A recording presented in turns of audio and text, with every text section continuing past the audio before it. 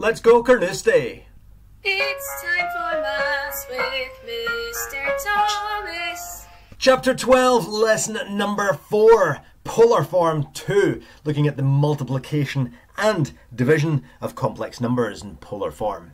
So last lesson we were introduced to polar form, and we know that is when we write our complex number, a plus bi, you've got a real part and imaginary part. We can rewrite that in the form r bracket cos theta plus I sin theta, with r being the modulus and theta being the argument. Look back at that first lesson if you're wanting more details with that.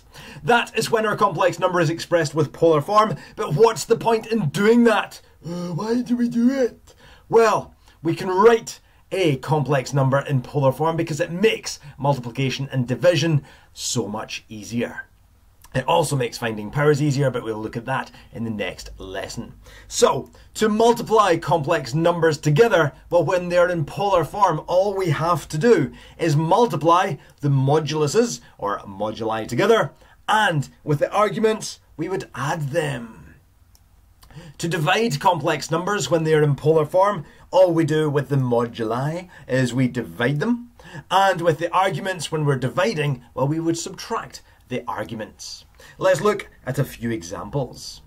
So example 1, let z equal 8 bracket cos 50 degrees plus I sin 50 degrees, and w equal 2 bracket cos 30 degrees plus I sin 30 degrees. So express zw in the form r bracket cos theta plus I sin theta. So for zw, well, we know we're going to be multiplying these complex numbers together. So we would have the 8 cos 50 plus I sin 50 multiplied by the 2 bracket cos 30 plus I sin 30. Because we are multiplying two complex numbers in polar form, this is what we want to look at. So all we do is we multiply the moduli together. So the moduli, the modulus here is 8, it's numbered in front of the brackets. The modulus here is 2, you'd multiply them together. So 8 times 2, 16. Perfect.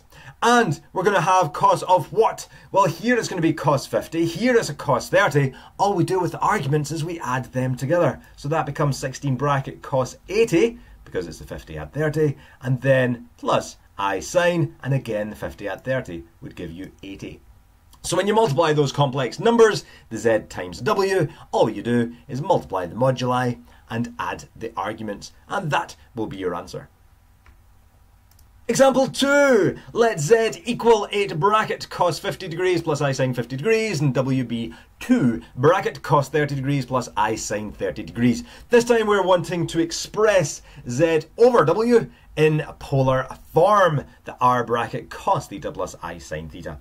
Because we have z over w, we are dividing our complex numbers. So we have z, a bracket cos 50 plus I sin 50, and we're dividing that by w, the 2 bracket cos 30 plus I sin 30. Because we're dividing our complex numbers in polar form, this is what we're looking at. With the moduli, what do we do with them? Divide! Brilliant. So the modulus here is 8, the modulus here is 2, divide 8 by 2 and you end up with 4. Woo! Subtract the arguments. So the argument, the size of the angle here is 50, the size of the angle here is 30, so we subtract them. 50 take away 30 would give you 20. So we get the, in brackets, the cos 20 plus I sin 20. Woo! And that's the answer. Example 3, let z be 8 bracket cos 50 plus I sin 50, and w be 2 bracket cos 30 plus I sin 30. This time express in the form r cos theta plus I sin theta, w cubed over z squared. So for this one, because we're dividing the w cubed by the z squared, what we want to do is we want to first of all work out w cubed. So you know w cubed will be w times w times w. Dat. From that then, well, we know we would have w as this 2 bracket cos 30 plus I sin 30. So we'd have the 2 bracket cos 30 plus I sin 30. And we're going to be multiplying that by another 2 bracket cos 30 plus I sin 30 times another 2 cos 30 plus I sin 30.